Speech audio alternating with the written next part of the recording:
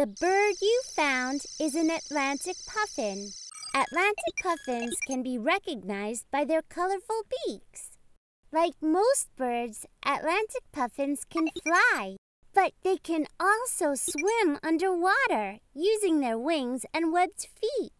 The Atlantic puffin is a fast swimmer and can stay underwater for up to a minute. The Atlantic puffin mostly eats small fish such as herring and sand eels. Atlantic puffins can catch several small fish in one dive. They use their tongue to hold fish in their mouth, so they leave their beaks free to catch even more fish.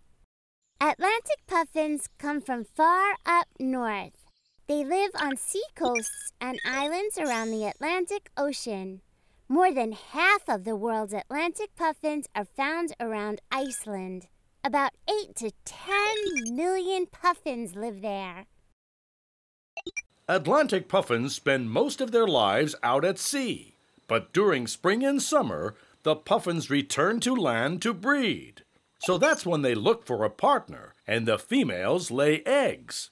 Pairs of Atlantic puffins often become partners for life. They return to the same nest year after year. Atlantic puffins like to build their nests high up on cliffs. Some of them even nest in rabbit holes. Many puffins choose to build their nests in old rabbit holes. Unfortunately, some puffins have been known to chase rabbits out of their holes. But in some cases, puffins and rabbits can live side by side.